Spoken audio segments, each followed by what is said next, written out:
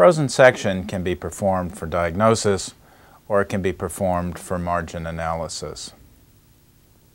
If performed for margin analysis, it is critically important that the surgical margin of that specimen, which will ultimately be face up in the cryostat, be just as flat as possible so that you have literally represented 100% of the surgical margin. This requires skill and practice, and to facilitate this, we at Bradley Products have developed the Davidson Cryocup System. Let me demonstrate that for you. I've taken a different specimen, cut it into three, marked it pretty much as we did before. And now taking specimen number 1, this is placed flat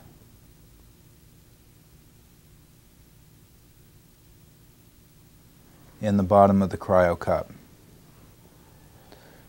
Now the real key to this is to fill the OCT over the specimen and right up to this ledge in the cryocup, but not over it.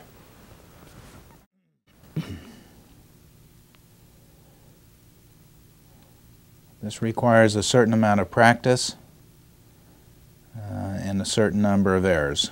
Trust me on that one.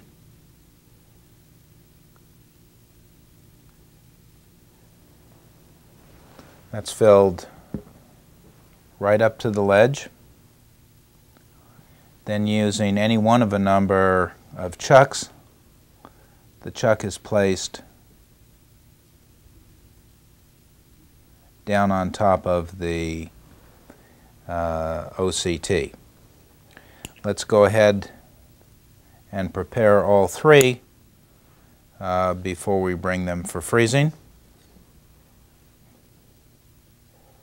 This is specimen number 2.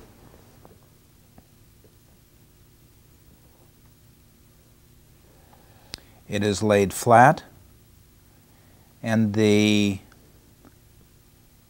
forces between the tissue and the aluminum will help flatten the tissue.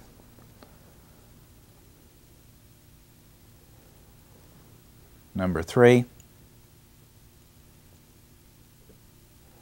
laid flat in the bottom of the cryocup.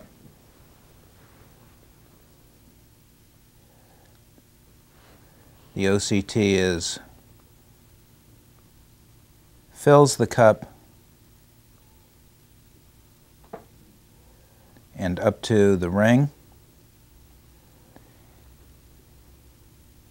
And in this one, I'm going to overfill it, and it will show you the problems associated with overfilling and just a small amount.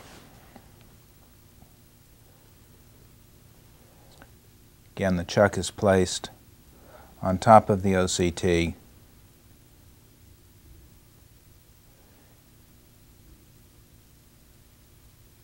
Like that.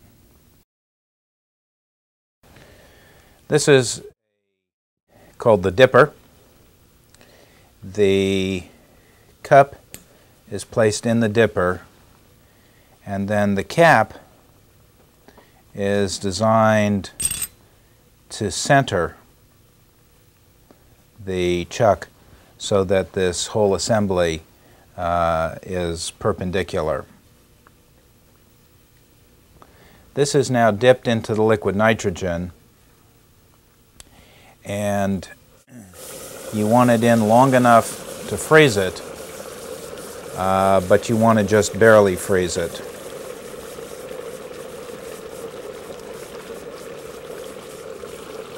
And depending how you do it, somewhere between 10 and 20 seconds.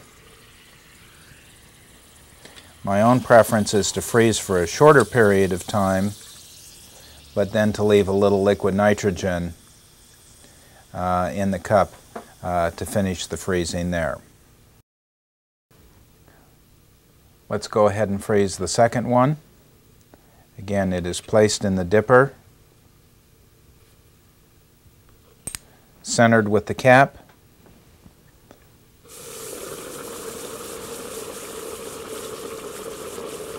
Dipped in the liquid nitrogen for 10 to 15 seconds.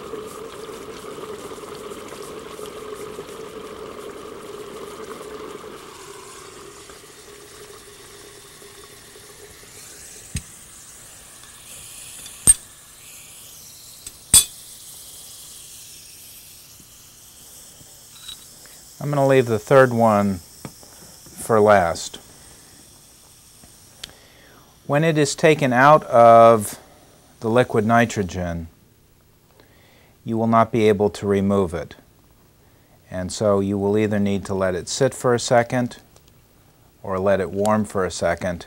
If you choose to do this in a hand, I suggest you glove the hand just to protect your skin. And then when it thaws just a little bit, it will wiggle free, and you will end up with a specimen that is perfectly flat, as you see here.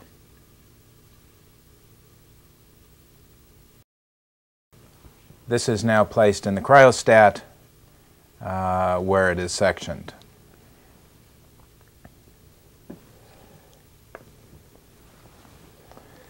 The second one has begun to thaw. You can see I had a little bit more OCT and it is spilled around the side. That will make it more difficult to remove. Once this is warmed, you can rock it loose, pull it out, and you can see that the specimen is flat. Now we have the third one, which remember I overfilled. Let's go ahead and dip that.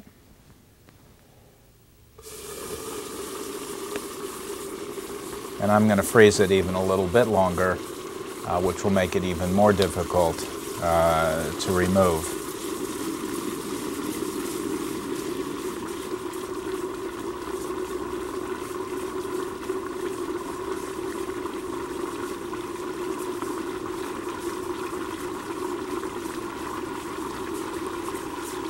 I can tell you that this is way too long.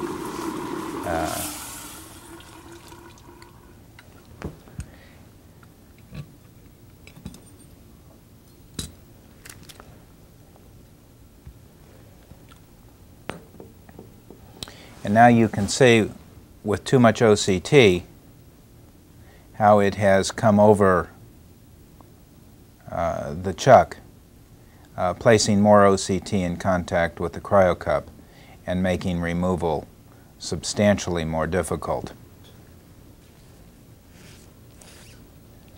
This one will need to warm now for literally 30 to 45 seconds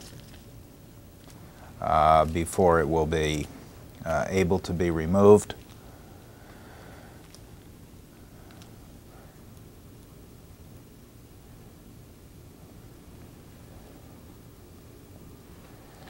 But once it comes out again, in spite of the fact that we had too much OCT and build up this rim, we get a beautiful, flat specimen.